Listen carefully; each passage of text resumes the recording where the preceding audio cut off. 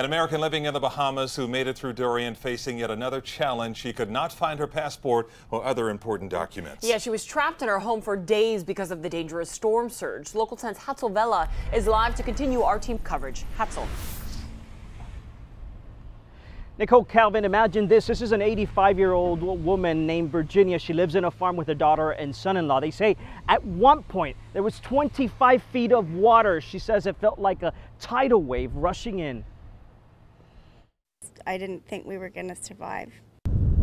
It's 2:42 p.m. The Learjet 35 lands at Fort Lauderdale Executive Airport with precious cargo on board. Trinity Air Ambulance evacuated the patient from Freeport. We are talking about 85-year-old Virginia Mosvold, an American with family ties to the Bahamas.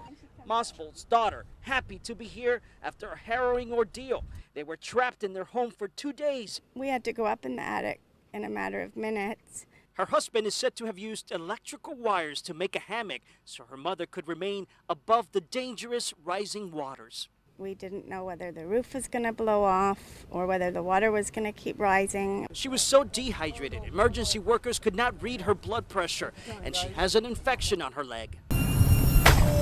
Once she is taken to the hospital, she'll have to get x-rays, an EKG, and lab work to see what other troubles she may have.